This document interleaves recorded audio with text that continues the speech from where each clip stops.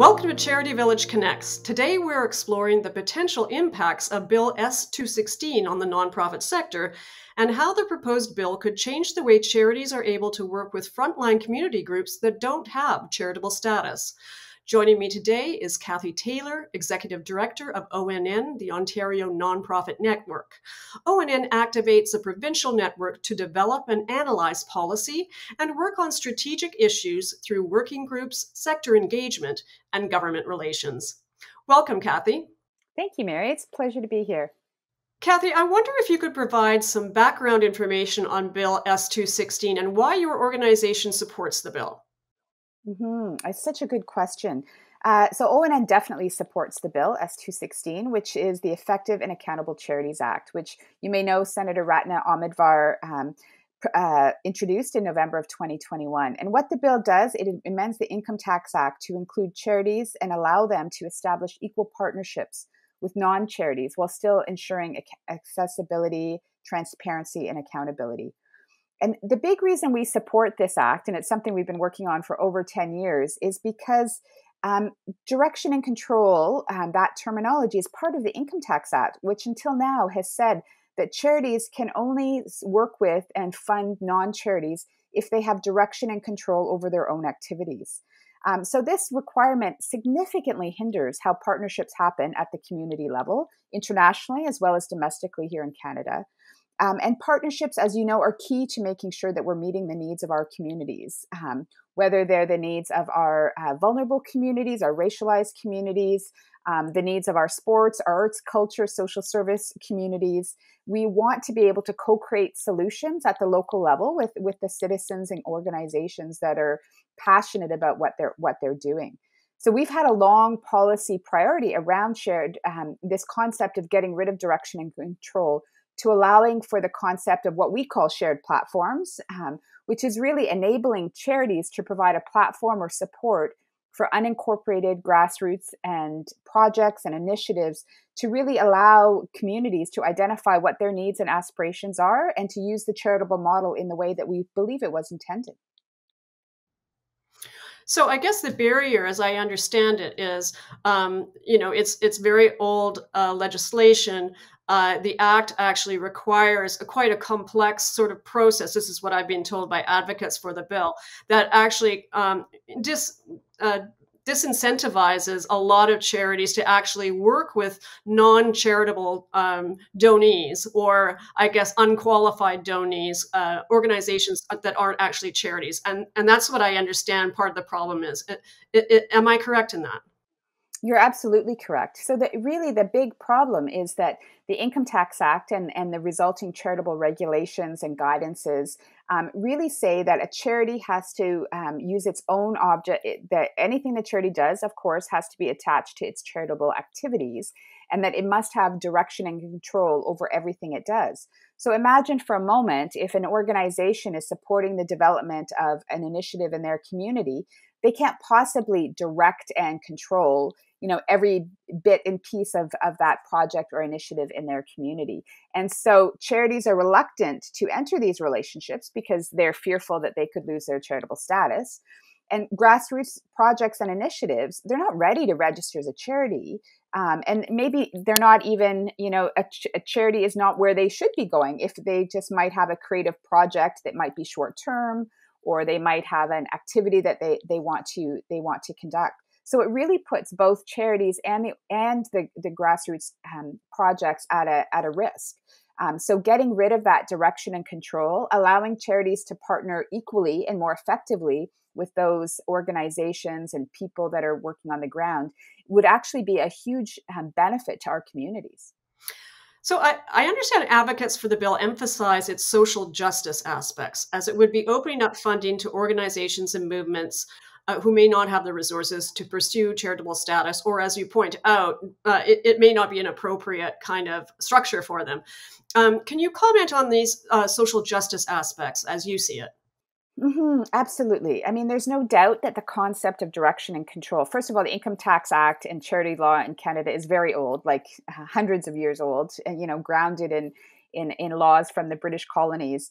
it's very hierarchical, it's very colonial, and it implies that community-led grassroots initiatives don't know what's best for their communities, that somebody else, usually white-led, larger organizations, they're the ones that have the power and the decision-making.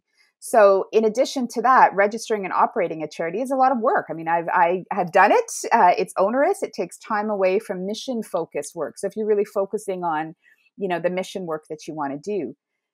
Combined with that, I think there's growing evidence that that Black-led and Indigenous-led and focused organizations are not getting, they're underfunded or unfunded. They're not getting the resources they need. There's lots of reports in the last couple of years that really point to that. So allowing charities to partner with non-qualified donees, allowing them to support the emergence of leadership in the Black, Indigenous, and racialized communities really allows that critical infrastructure to grow and develop, and gives opportunities to be able to test whether those ideas and projects and communities are ready to be a registered charity. Perhaps they're not, and that's okay. It's not a spectrum of yes, a charity or not a charity. But we really hope that by removing direction and control provisions and expanding this concept of shared platforms, that would enable more organizations that have equity-seeking organizations involved or really support equity-seeking missions and visions will be able to do more work and achieve more in their communities. But I would say, I think it's so important that we recognize that for Black and Indigenous and racialized organizations, shared platforms, and even removing this, we still exist in a system of colonial oppression, and legacies still exist. And it's going to take us a long time and lots of intention around reciprocity and really building relationships to support those communities. Well, you raised this point, and I think it's an important one. I've heard from critics of the bill, or at least the intention of the bill, or the effectiveness of the bill is that, even under existing systems, the existing law, there are Black charities and there are Black-led Indigenous charities that could easily be, worked with by larger charities or foundations, and that, they simply aren't getting the funding. And it may have a lot to do with systemic issues and not so much about the existing Income Tax Act. What do you say about those sorts of observations? Oh, it's absolutely true. I think there's so many pieces to this puzzle that we need to solve in order to be an equity, what we would call an equity responsive sector. We all have individual work to do as organizations, but from a public policy and systemic issue, there's no doubt that organizations that serve Black, Indigenous, and racialized populations have been underfunded. Changing direction and control won't change that overnight. It's one aspect, one piece of the puzzle. But encouraging philanthropy and governments to invest in organizations, to take a different approach to how funding even happens, to think about how their grant-making practices, really are rooted in colonial systems. There's lots of work that we all need to do. So it is not a one, this one thing will not change the landscape on its own. I'd like to hear from a more localized area, because you do represent organizations in Ontario, how you see the bill impacting your member organizations in Ontario particularly. What do you think are the important aspects of the bill? Mm-hmm. Yeah, for sure. I think it'll impact sort of both sides of the coin. If you see it that way, the organizations that are interested in supporting or grassroots initiatives and projects, so the established charities, they are keen to share their skills and infrastructure. We have lots of examples of organizations that provide that kind of support and want to do more of it, that are worried about risking their charitable status. So giving them that kind of clarity so that they know that it's okay. It's on the right side of the ledger to be able to provide that kind of support without having to follow difficult direction and control rules is going to be very beneficial to those organizations. And on the flip side, in Ontario, especially in the pandemic, we saw a huge influx of community-based grassroots initiatives, really designed and created to support communities where they were at in the moment. And some folks call those mutual aid networks, some, just neighborhood groups. But there's so many ways that we can support and harness that talent and energy. And so we really see that this bill will have a huge impact, particularly in Ontario. Well, I want to move on to something a little more broad-based in a sense of some of the work that ONN does. Your organization released several reports throughout the COVID-19 pandemic that were so critical for our understanding and basically to take a pulse check on how nonprofit organizations in Ontario were faring. Can you discuss some of the main findings and in particular whether government supports at the provincial or federal level were sufficient for nonprofits in Ontario during this very, very difficult time? Mm-hmm. Yeah, you're absolutely right, Mary. It was such a difficult time in the last 2.5 years and continues to be, frankly, for nonprofits and charities that serve their communities. We did 3 surveys in the COVID period. The last one released in August of 2021. And we're actually going out into the field next week for hopefully the last of the COVID surveys to get a sense where people are at in 2022. But I can tell you that there was similar themes throughout the surveys, but particularly the last one we did, a couple of things were really clear. So the demand for services was far greater than it had ever been. So demand was up, even for organizations, not just for social services and health organizations, but for sport and recreation organizations that did arts and culture and environmental programs and family visiting. So overall, the demand for services, what communities were asking for, through the roof. At the same time, revenue decreased. Fundraising revenue was down. There might have been an early blip with some online donations, but because for 2 years there haven't been fundraising events, golf tournaments, auctions, galas, all of those things, revenue was down. Government revenue was stagnant. It did not grow during this period of time. And then the third thing we learned loud and clear was that there is a pending human resource and volunteer crisis. So volunteer numbers dropped during the pandemic for obvious reasons. It wasn't a safe place to volunteer in many locations. A lot of our volunteers are seniors. So seniors, of course, weren't very cautious of volunteering during the pandemic. And then, the issue around staffing right now, it's the number one issue in our sector in terms of being able to recruit and retain the staff that we need to provide services. So those were the themes that we heard through the surveys. We continue to hear anecdotally. But I can tell you that we asked specific questions about provincial and federal government supports. And what I can tell you is that if you had staff, the federal wage subsidy was helpful to many organizations that had paid staff, which is about half of the sector. Half of the sector is completely volunteer driven. So if you had paid staff, the wage subsidy was often helpful. But of course, that's run out now. The rent subsidy was not very helpful to our sector. And a lot of the other programs that for small businesses that this nonprofit sector was eligible for, they either didn't know about or didn't access. So overall, we asked our respondents to rate how the provincial and federal responses were to supporting the sector. They were rated very low, very low. And we did not see the support that we needed to see. There was some emergency funding available here and there. There was some pockets of targeted funding. So for tourism organizations or for, arts organizations that for sure were helpful, but neither at the provincial level or the federal level were there any kind of stabilization funding available, despite calls by all the advocates for that. There has been a campaign in recent years for a so-called home in government for the nonprofit sector at the federal level. And certainly there's been even some provincial movements in that way as well. Can you discuss your organization's support of this campaign and what it would mean to organizations in your province, especially perhaps if there had been a home in government during the pandemic? We would have seen a better response from the federal government and even provincial government to supporting the sector during this time when there was such increased demand and they were so hard hit. Do you think it would have made a difference? Mm-hmm. I do. I fundamentally believe it would have made a big difference.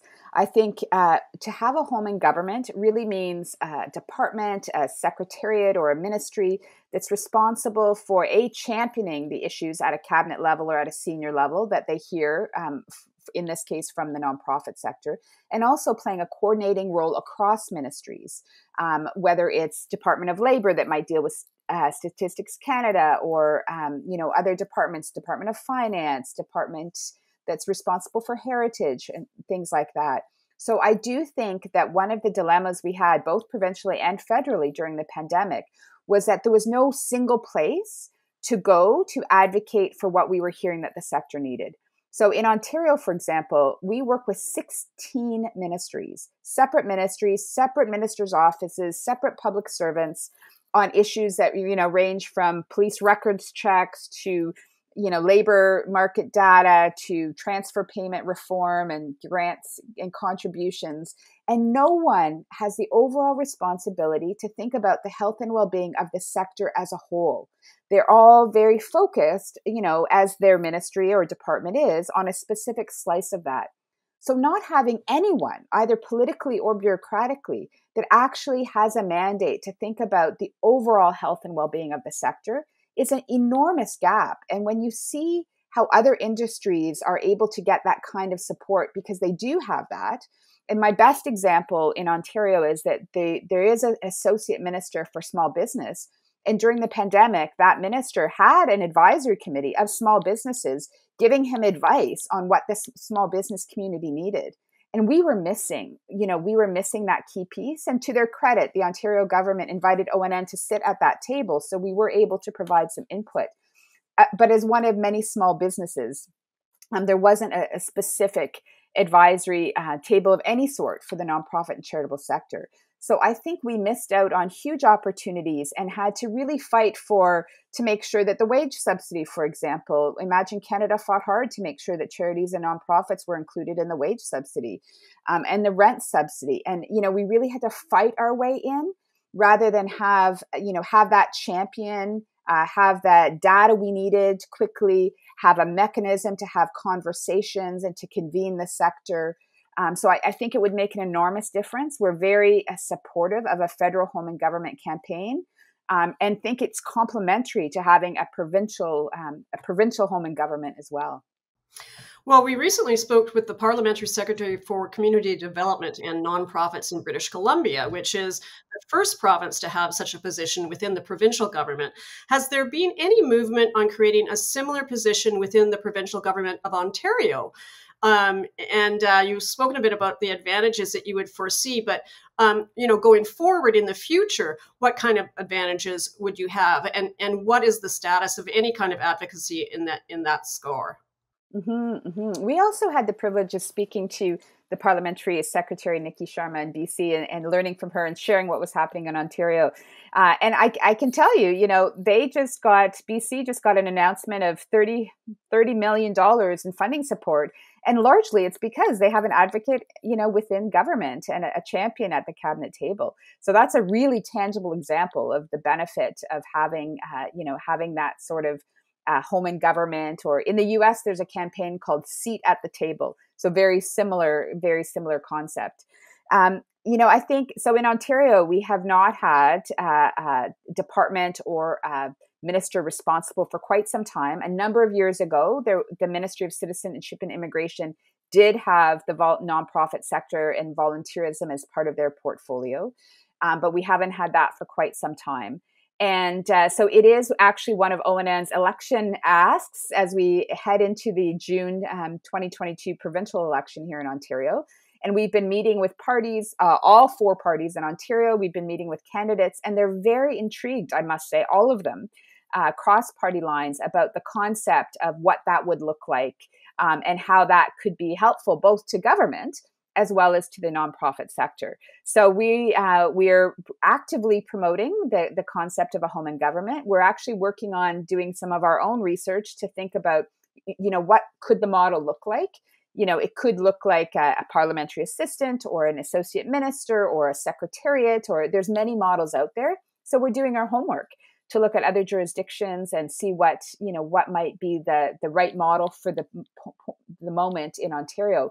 But what we know already is we need political leadership, and we need to make sure that there's a connection with the public service. So there's a department or a budget associated. So it's not just political leadership, and it's not just a department. There's a real integration of those two things, and we know that that's what leads to success.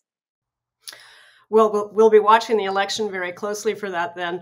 I've heard from some critics of the idea of a home in government, which suggested it might be a problem of putting all the eggs in one basket for the sector, and that having just one department to turn to and be a funnel, essentially, actually may make for more limited advocacy efforts, especially if the ministerial appointment was not knowledgeable about or overly supportive of the sector. What are your thoughts on that, and what do you feel the pros outweigh the cons? Mm-hmm. I do feel the pros outweigh the cons for a couple of reasons. One, I think we can all agree that the sector-government relationship needs to transform. It is not working, and we do need different ways and different avenues and transformation to do that. And I think there's many ways to do that, and there's no single way. I also think that a home in government having a department or a cross-sector table or organization will not change the fact that individual nonprofits and their subsectors have relationships with other ministries. So, for example, it won't change the fact that community health centers work with the Ministry of Health, or that sports and tourism organizations work with the Ministry of Culture, Tourism, and Sport. Those relationships, those funding relationships, those specific relationships to their subsector needs, that's critically important, and it won't replace that at all. But what it will do is elevate all of the issues that nonprofits and charities, regardless of geography, regardless of their size or what their subsector or mission are, that we all have in common. So things like data and labor force and how government grants are done, all of those things to create an enabling environment for all of us, we'll have somewhere that we can advocate, that we can work with on that level. Because individual ministries and individual departments often tell us, well, that's really interesting, but we're really focused on this aspect. Our mandate is only X, Y, or Z. So until we have someone that has that broader health and well-being of the sector as their mandate, we won't be getting some of the big transformational change that we really want to see. Well, since we're talking about advocacy, I'd like to take a look at the bigger picture. How do you feel the nonprofit sector could improve in terms of advocacy with government at all levels? I've certainly spoken to some people who feel that in many respects, some of the leadership of organizations feel too vulnerable because of their dependence on government funding to be able to advocate, assertively without hurting potentially a revenue source, for example, or some political contacts. I wonder what your thoughts are around that. Mm-hmm. I think there's always work to be done in our sector to be comfortable and develop the skills for advocacy, for sure. And we've tried to create some tools and training and things on how to advocate as a sector. But a couple of things come to mind. First of all, that organizations, individual organizations, can always be vulnerable if they're advocating to a funder or to someone that may have regulatory control over something that they're doing. So the power of collective advocacy, of networked advocacy, whether it's at a local level with a group of organizations in a geographic community, or whether it's at a subsector level, like all of the organizations that provide food bank services or food security get together, or at a provincial level, like with ONN, is really valuable because it takes the risk off of an individual organization. So I would say the more that we do collective advocacy, the more that we prioritize, those top few things that we all agree on, the more successful we will be. And that doesn't mean that individual organizations still can't advocate for the things that they want to see for their own organization or for their own community. But I think we do need to identify some of those big priorities that we have, and share our key messages, sing from the same songbook, so that when we're all talking to elected officials and public servants, that we're all saying the same thing. And so there's a big opportunity for us to definitely do a lot more of that. I also think that the rules around advocacy, the lobbying registrations we have, the Election Financing Act, they are problematic. They do put the chill and fear in organizations and their boards of directors. And so we have to continue to advocate that it's okay for charities and nonprofits to be advocates. It's not okay to be partisan, but it's okay to advocate for public policy. In fact, if you're doing food security work, who better to advocate for food security issues? Because you know the issues on the ground. And nonprofits and charities are really that bridge between communities and government. And so we actually have a really important role to play in advocacy. So we do have to make sure that those rules don't scare people away, at the same time as encourage organizations to develop the skills and see advocacy as fundamentally one of the core strategies to meet their mission. Really well said. I would love to hear from you what you think the top, say, 3 or 4, whatever you think you'd like to limit it to. What are the top advocacy issues you see as being most important to the sector in the coming year? Mm-hmm.